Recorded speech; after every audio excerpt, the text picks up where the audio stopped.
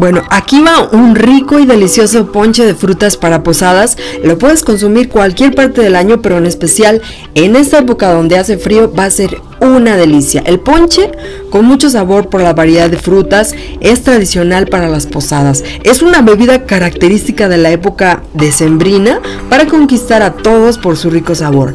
Lo que vamos a requerir para 15 porciones son los siguientes ingredientes: medio kilo de guayaba cortada en cuartos, medio kilo de manzana cortada en cubos, medio kilo de tejocote cortado a la mitad, una pieza de piña pelada y cortada en cubos medianos, un kilo de caña de azúcar pelada y partida en 4, un cuarto de kilo de ciruela pasa, 100 gramos de flor de Jamaica, 100 gramos de tamarindo pelado, una raja de canela, 5 hojas de naranja, una rama de té de limón, suficiente agua y azúcar mascabada al gusto.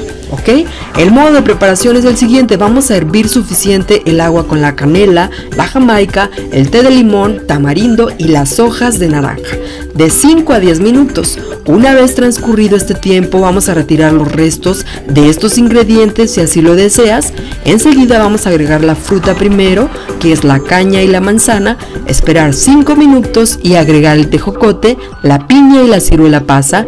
Esperamos 5 minutos más y agregamos la guayaba finalmente. Vamos a agregar el azúcar al gusto y dejar que todo rompa el hervor, toda esta mezcla, y retirar del fuego posteriormente. Vamos a servir calentito. Y bueno, aquí tienes, esta fue la receta del ponche de frutas tradicional para esta época donde el frío es uno de los invitados principales todas las noches.